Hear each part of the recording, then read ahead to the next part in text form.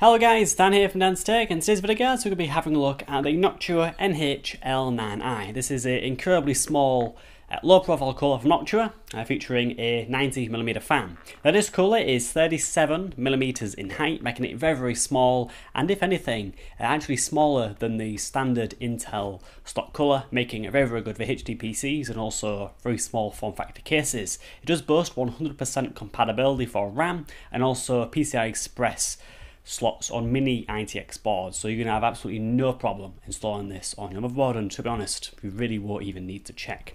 Now just for comparison, this colour is going to be compared to the standard Intel stock colour, so this is what that looks like with the copper slug on the bottom, and then to the Slimline colour as well, which is really, the Slimline colour is not very good. They do come with a smaller fan. The overall height is not very, the overall height is a lot smaller.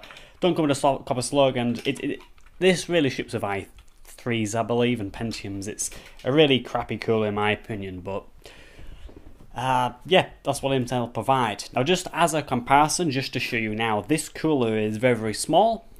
So here is the actual height of this cooler. It's really, really small, and if anything's on par with like the slim Intel stock cooler, so a little bit smaller than the standard Intel stock cooler. It does come with the 90mm fan, as I mentioned, and then also, even though it's quite tricky to see, it does feature two heat pipes that are kind of in a U shape and do pass over the shiny base that this colour does have. So without further ado, we'll jump into this review and review the NH-L9i. So peeps, to get started, inside the box you get the CPU cooler and many standard Noctua accessories like a solid metal case badge, a syringe of NC-H1 thermal paste, a low noise adapter and solid mounting pieces including 4 bolts for insulation. You do also get 4 longer screws under the packaging. You can use these longer screws to add a thicker 25mm fan in the future. Speaking of installation, the install guide makes the cooler look incredibly easy to install on all Intel LG11-5X platforms it supports. Noctua do also make an L9A variant of this cooler for all AMD sockets based on the same design. On-to an overview, the dimensions are 95 by 95mm, with the height being 37mm with the 14mm thick 90mm fan attached. This makes the cooler ideal for home theatre PC builds and other builds where you have very little cooler clearance. Noctua also guarantee that it'll have no disruption to the RAM modules or the first PCI Express TAM16 slot, even on mini ITX boards. This will make the choice of all components a breeze, as there'll be no compromises that will have to be made.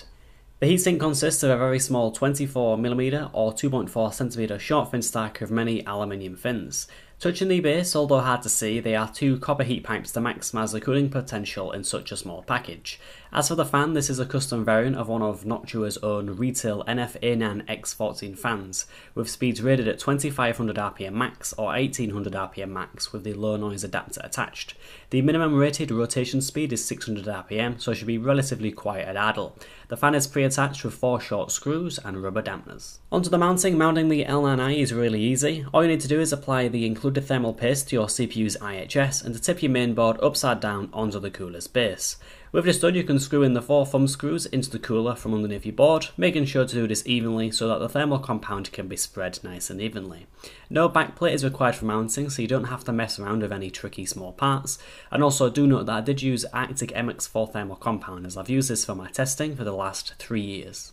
Onto the performance benchmarks, testing this cooler on my usual test rig with an i7-4790K at 4GHz for lower end coolers. This cooler is able to keep the chip at a cool 71 degrees, and with the low noise adapter attached at 77 degrees. When comparing this to the 2 Intel stock coolers I have on hand, they of course didn't score as well. As for the noise test I performed, do feel free to take a listen to compare this cooler to the other Intel coolers.